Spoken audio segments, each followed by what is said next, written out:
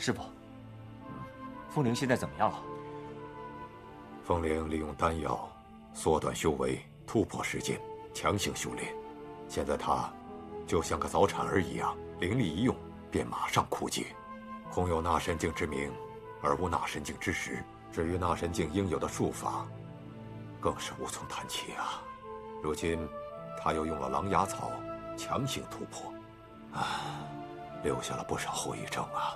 难道师傅你也治不好他吗？若是这些伤的话，就是再重，莫说为师，就是你也能医好。可是这个孩子心中郁结难解呀。师傅的意思是说，风铃他有心结？心病还需心药解，如果心结不解，这个伤恐怕是……丹童、青云，如今清风不在了，你们随时关注风铃修炼，绝不能让他再出岔子。是。潘师，潘师，潘师。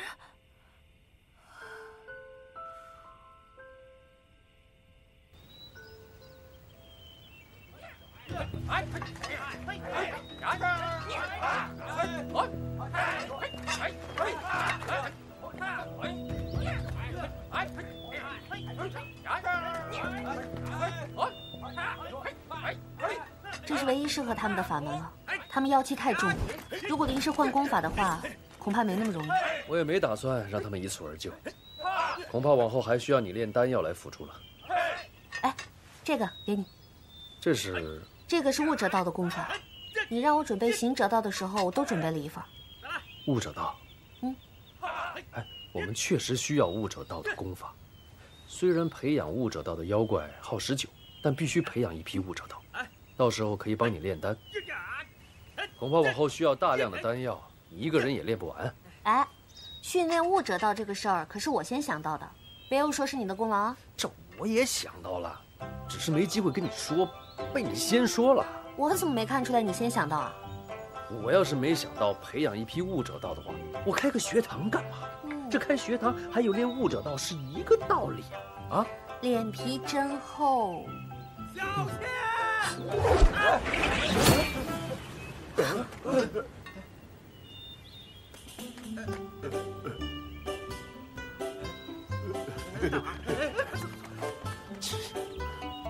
没事吧？啊，没事。你们接着练。哎，简直太没有章法了。看来我得好好教教他们排兵布阵了。哎，别又说是你先想到，但是我先说的啊。这个排兵布阵呢，虽然比不上我哥，但是比你强的不是一星半点。就算是你想到，也不一定能做到。好啊，那我们各培养一支比一比。比就比，谁怕谁啊？再说了，齐来山又不是你一个人的，到时候别输得太惨哦。走着瞧。石头哥，这个自称是你师兄的人非要见你。哎，师弟，别走，别走，别走！我跟你说，没什么好说的。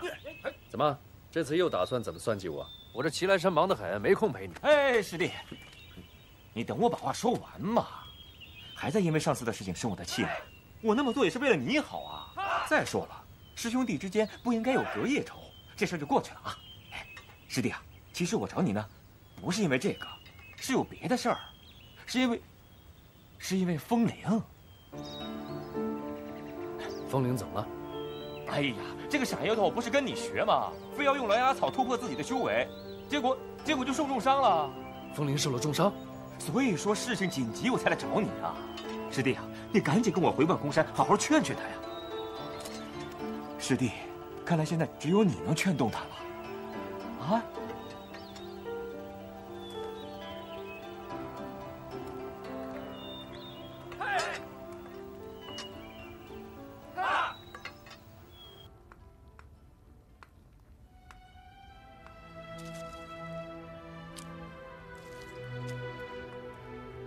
原来，风铃用狼牙草强行突破，受了重伤。我想去望空山一趟。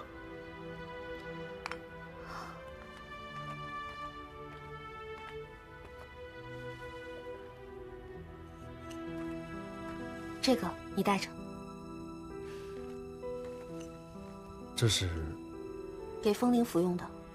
狼牙草那个配方本来就是行者道突破到那神境用的，风铃是悟者道，他要尽可能的少吸收灵力，减少业力。风铃的灵力不足，才会被反噬。这是帮他恢复的，每日一粒。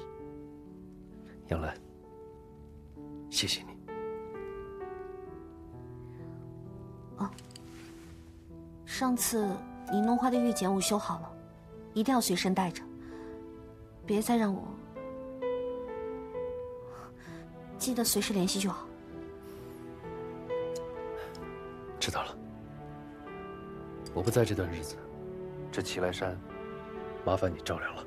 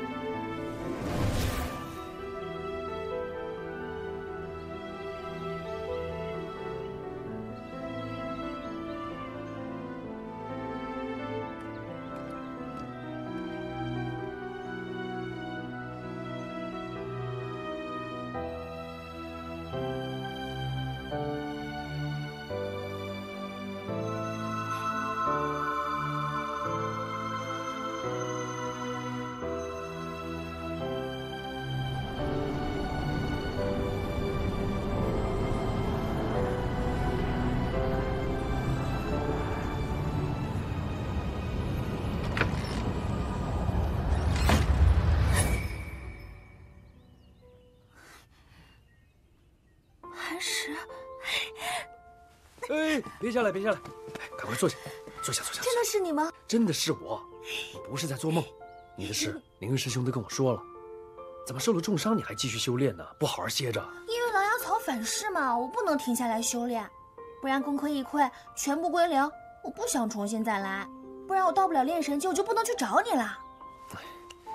来，这是杨澜特制的丹药，每日1颗，可以帮你恢复身体，增加功力。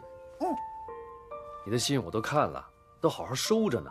我回信少，是因为我在凌云阁专心修炼法术。我现在已经是炼神境了，还学会了流星云。流星云啊！流星云！啊？怎么这么小啊？可以变大的嘛。哇，这么好啊！怎么样？我功力突飞猛进吧？师傅说了，要教我新的法术，我要专心修炼，一会儿还得回凌云阁呢。啊！哎，你可要答应我，我不在的时候，你一定要好好疗伤。我学的是行者道，你修的是悟者道，我的修炼方式你不能照搬呐，你不能再做傻事了，你知道吗？知道啦。对了。我这屋里还留着从藏经阁里抄来的悟者道经书，你可以拿来看看，找一个适合自己的修炼方法。不懂的问师傅去。好呀。好，我现在就陪你修炼疗伤。往后，我在凌云阁，你在灵焰里，我们一起努力。即使我不在你身边监督你，你也不能怠慢，一定不能输给我。放心吧，磐石，我一定不会输给你的。你呢，就在凌云阁安心修炼，我不会让你失望的。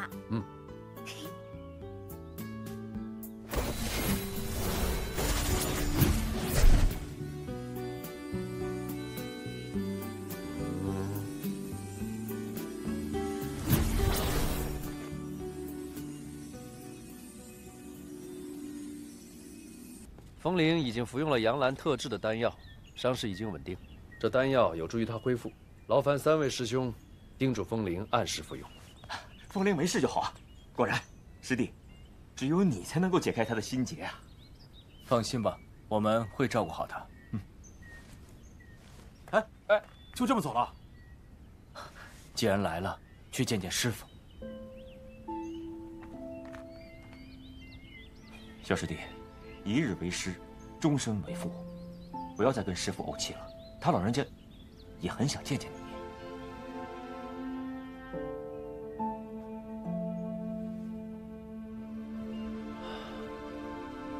不了，师弟，你不愿意留在这万空山，宁愿回到祁来山那个妖窟吗？我说凌云师兄，这年头要收留一窝的妖怪，可不是谁都敢的。我是妖，在齐来山收留一堆妖，那是理所当然。但凌云师兄，你在凌云阁收了那么多妖怪徒弟，出于什么心思呢？纯属同情吗？啊？师弟，整天教妖怪读书写字，在齐来山3个月里，他把主要的精力放在这个上。师傅，小师弟这么做到底是为什么？由此看来，你们这个小师弟，在我北斗瑶光洞众弟子当中，这资质是最佳的。不管是修行者道、修悟者道，除开那茅坑石头般的心性，他也是最佳的。师父，弟子不急，还请师父明示。你们知道人为何为人，妖为何为妖？一切是从文字开始的。人有血脉，有传承，通人性、小事理，这些都是从文字开始的。有的人想占山为王，布的是占山为王的局，他只有反天一路可走，布的便是这反天的局。磐石所图甚大呀！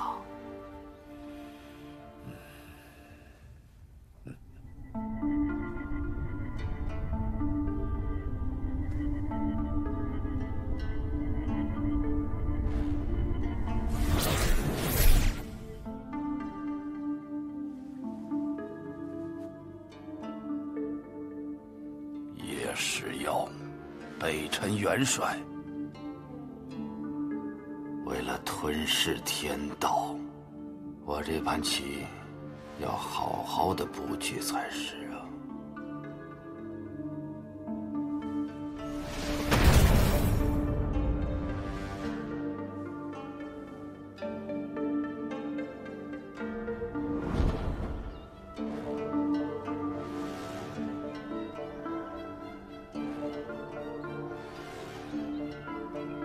看来距离不远了，这盘棋我已经定了。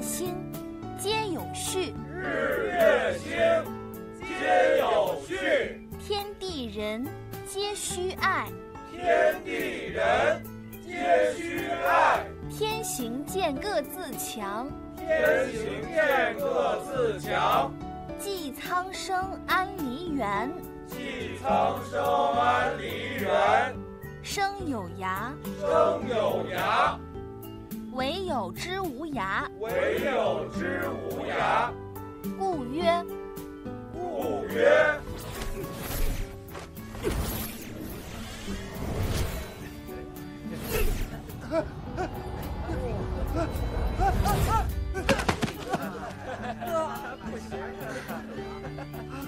不是这么施法的，我给你示范一遍。好。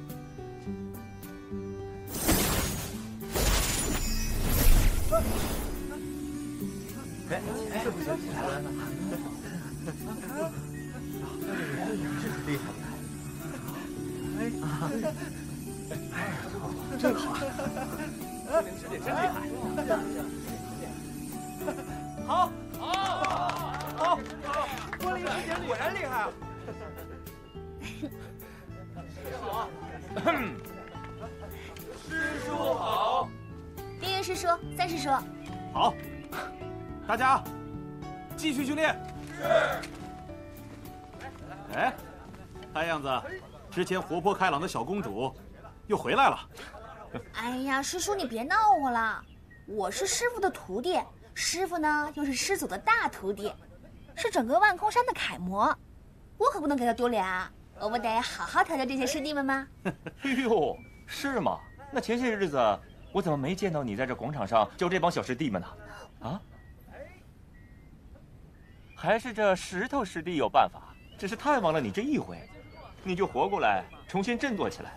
我们这些做师叔的，整天苦口婆心说了那么多句，还不如这石头师弟的3言2语。哎呀，师兄啊，我们真是惭愧哦。哎呦，师叔你别闹我了。师伯师叔，大头师伯，灵云师叔，师父有急事，请2位速去青云阁。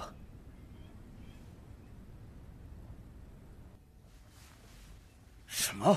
竟有采花贼在万空山下的城里奸淫掳掠，还残害了10余名少女。青云师兄，这事到底查得怎么样了？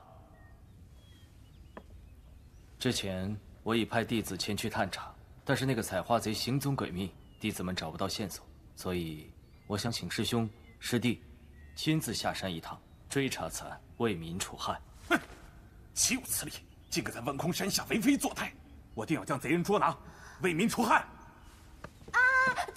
等一下，青云师叔，我想跟2位师叔一块下山去抓采花贼。哎呀，风铃，我们是去抓采花贼，是办正经事儿，又不是游山玩水，你跟着干什么？哎呀，我知道，你看啊，这次受害的是女子，我也是女子啊，我跟着一块去，兴许能帮上什么忙呢？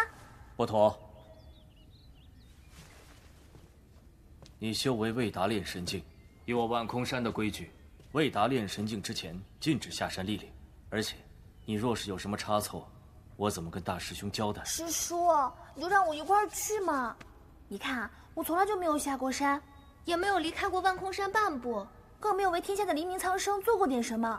这一次啊，我也想一起替大家分担。你看，何况还有丹童师叔和凌云师叔在，你放心吧。哦，好，对啊，2位师兄，看在小风铃这么有上进心的情况下，要不然就跟咱们一块去吧。如果能帮上忙，那是最好不过了；如果帮不上忙的话，至少历练历练，对修为也有帮助啊。我看行啊，整天闷在道观里，不仅井底观天，见识狭窄，而且很难体会到天下苍生的黎民疾苦啊，于修行不利。像我就不会经常待在道观。师弟，你放心吧，我保护他便是。也罢，就让他随你们去一趟。师傅那边由我去说。多谢青云师叔，走啊，凌云师叔，快点，三师叔快点！告辞了。哎，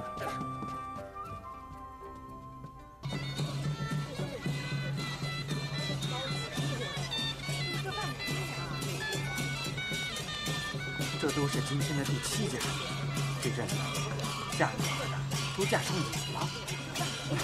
没办法，最近啊，镇子里边来了个采花贼，神出鬼没，专挑那些未出阁的姑娘。县衙里啊，已经有10几具尸体了。县官派出去查案的衙役，连采花贼的影子都找不到，更不要说抓住他了。这采花贼呀，至今还逍遥法外呢。那些有女儿的，只有早早的把女儿嫁了，这样才安心。哎呀，走吧，走吧，走吧。来，过来，看看。哎，少爷，这个公子长得不错。别，干嘛？行，就他了，抓回去洗漱一番，今晚就成亲啊！太好了，谢谢，谢谢啊！我要成亲了，我要成亲了！快点！好端端的姑娘又被采花贼糟蹋了。县官让我等验尸查死因，都查了10几具女尸了，也没查出异样来，哪还有什么其他死因？不过是清白不保，想不开罢了。唉。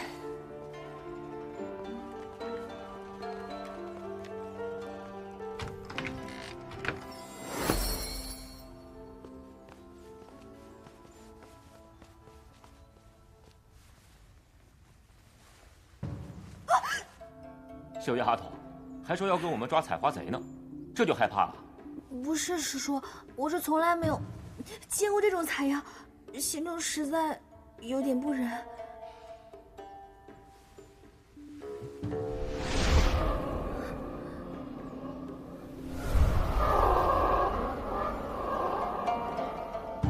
妖气，没错，是妖气。这些死尸表面上看起来毫无痕迹，其实精血早已经被吸干。师弟，能找出这妖气的源头吗？我试试看吧。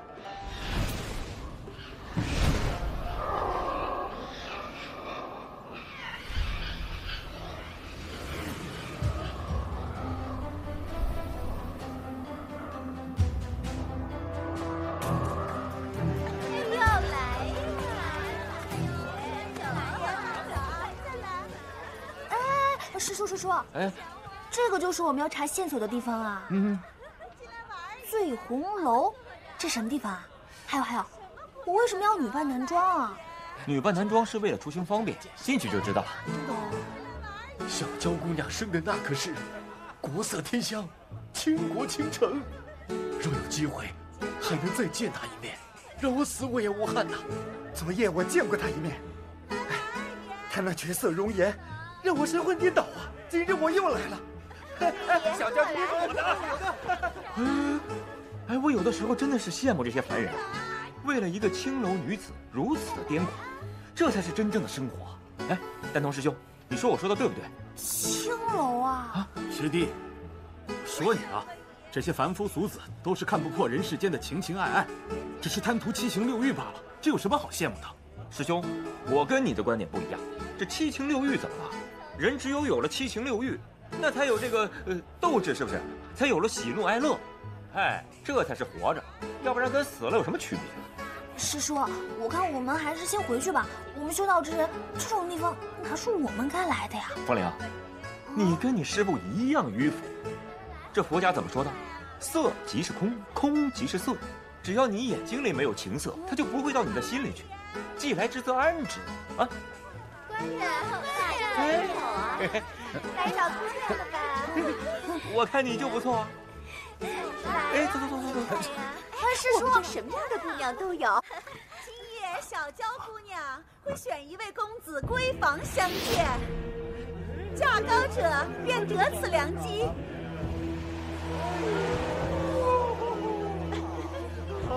我出1000两，我出1500两。恶娇王，我出2000两。天人，这残害女子的凶手，竟然是恶娇王。以前从未听说他会对未出阁的女子下手，难道是因为上次被我们所伤，现在需要女子的精血来疗伤？等了几日，这杀害无辜女子的凶手终于出现了，我去把他给拿下。不可！上次6妖王已经结义，现在恶娇王不会是一个人来的，不知有多少妖王埋伏。还有，这厅里百姓众多，我们等百姓退去之后，再跟踪恶娇王，然后见机行事。元帅，出事了！近郊树林发现一具女尸，又有人遇害了。走。我出3000两。啊，还有没有更高的？啊，那就是这位公子的啦。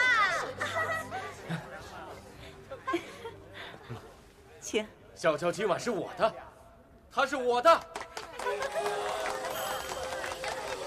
小娇，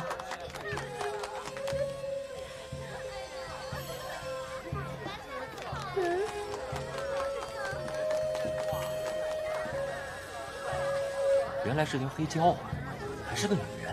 看这修为，应该是练成了化神境中的太乙散仙中期。这绝对是天庭追击的那条恶蛟王。师叔，这恶蛟吸食凡人的精血做什么呀？这些妖怪的想法，师叔怎么能都知道呢？不过呀，不是个好人。他们以为化妆成青楼女子能掩人耳目，无恶不作，以为我们万空山是吃素的呀。敢来万空山作恶，管他是什么，打死便是。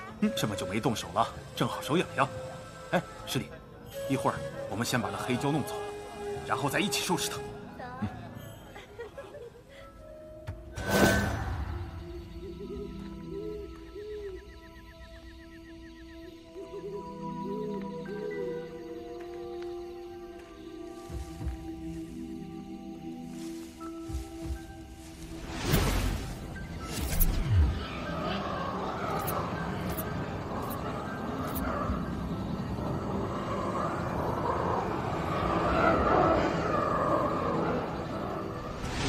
妖气。元帅，此处周围没有丝毫挣扎的痕迹，应该是凶手行凶之后弃尸于此。这女子刚刚遇害不久，而恶蛟王还在醉红楼，他不可能杀害她。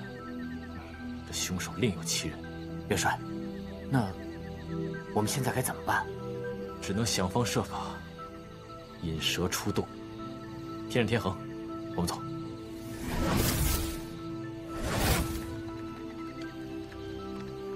嚯，天河军已经介入了，而且连北辰元帅都亲自出现了，这事大了。不过也难怪，捉妖本来就是天河军的职责，尤其是这种滥杀无辜的妖王，他们肯定不会放过。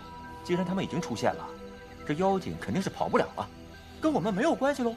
二位师叔，我看我们要不帮天河军一起去捉那个凶手吧？哎，且慢，天河军查案捉妖自有一套办法，为了避免冲突，我们先静观其变为妙。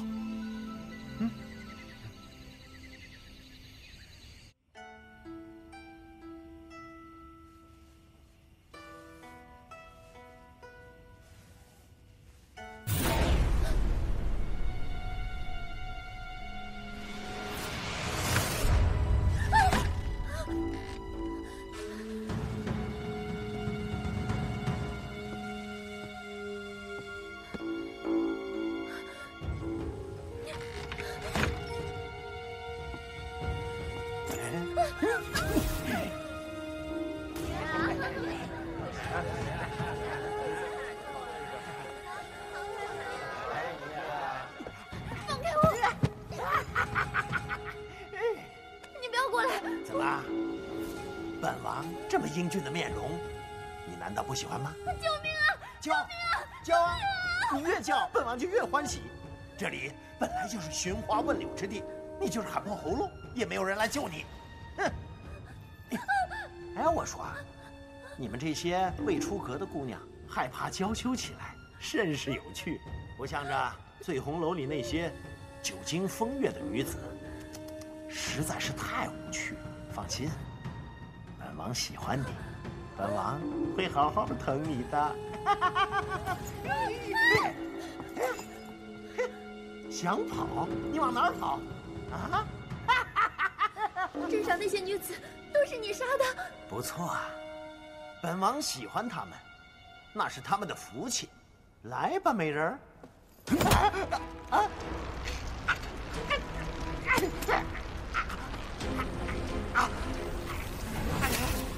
潘元帅，北辰，你是北辰？于荣王，你为了提升修为，吸食凡人精血，残害多少无辜少女？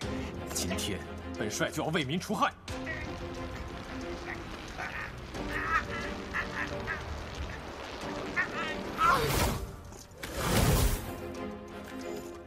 追！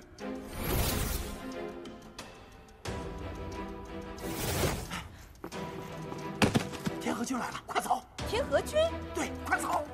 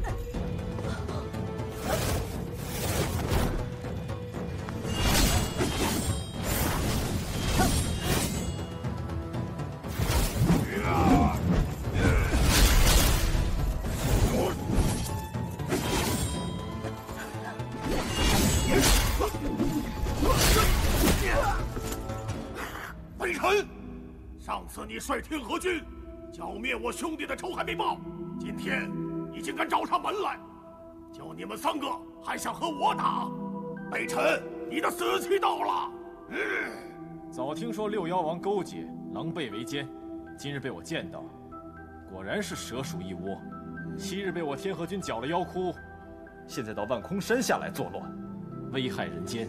今日被本帅一次遇上6个，也省得本帅一个个清算。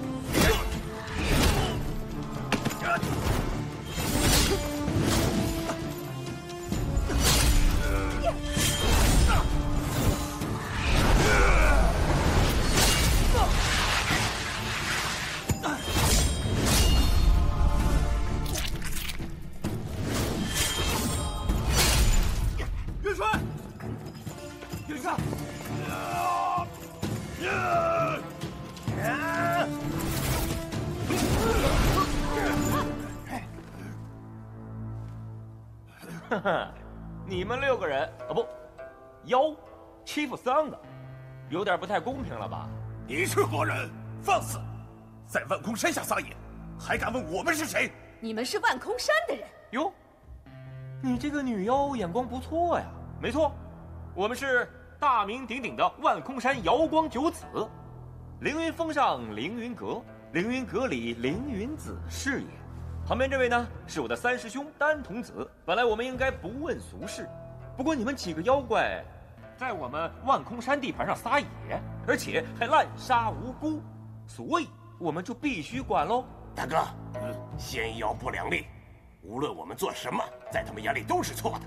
我们妖生来就是十恶不赦，反正被他们盯上，抓住只有一个死，还不如跟他们拼了。对，兄弟们，上！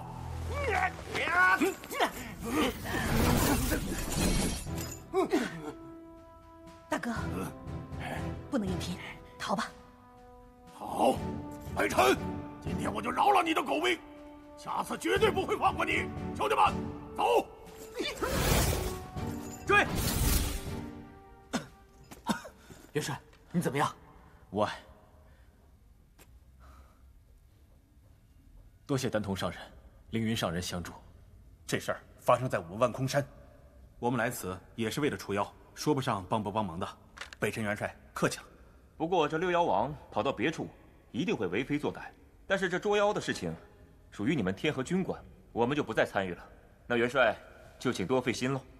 放心，这6妖王残害百姓，为祸人间，无论逃到天涯海角，我们天河军都会追到底的。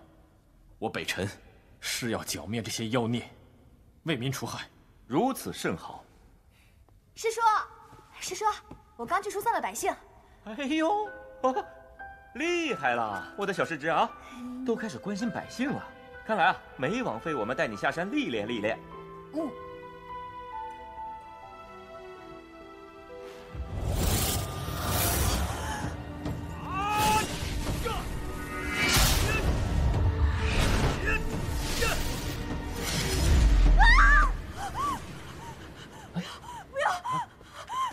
怎么了，风铃？风铃！哎，来，怎么了？哎呦，你手怎么这么凉啊？啊，你到底在怕什么？许是军武之人杀气太重，把他吓到了。抱歉。师叔，我想我可能身体不太舒服，我们还是先走吧。好，一点杀气就怕成这样，你将来要面对的可比现在残忍万分，凶险万倍啊！你若如此胆怯，还如何下山历练呢？此事已罢，我们回万空山吧。各位，告辞了。告辞了。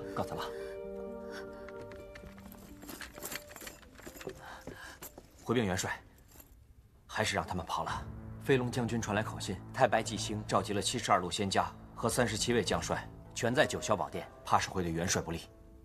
知道了。太白纪星，又是这个太白纪星，怎么在凡间舍命剿妖？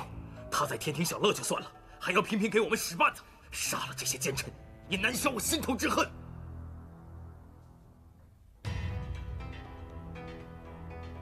启奏陛下，北辰月树花开，小臣和福禄寿3星与72位仙家联名弹劾天河军元帅北辰，私动凡心，请陛下裁断。臣连同不在宝殿之上的37位戍守将帅联名上奏，弹劾天河军元帅北辰，拥兵自重，嚣张跋扈，私动凡心。臣等附议。西流之州100万妖众，被天河军所灭。北辰元帅捍卫天庭，立下大功。朕本应重赏天河军，而你们却让朕罪责功臣。此事万万不可轻率，还是交给有司细细侦办吧。启奏陛下，这是月老从凡间的姻缘树上取下来的许愿丝带，上面有霓裳仙子对北辰的祈愿。北辰月树花开，情缘已定，证据确凿，恳请陛下裁断。恳请陛下裁断。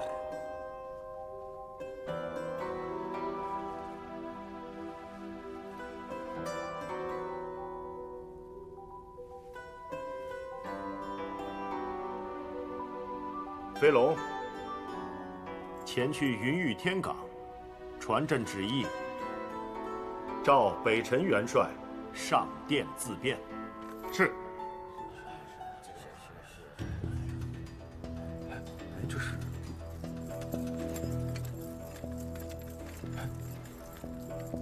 这是去抓北辰元帅的吧？听说这月树上的花蕾开了一半，这九霄宝殿之上就没有人替他说话吗？这北辰元帅可怎么办呢？哎，这就不知道了。我想啊，就是不死，他恐怕也保不住这元帅之位了。哎，走吧，走吧。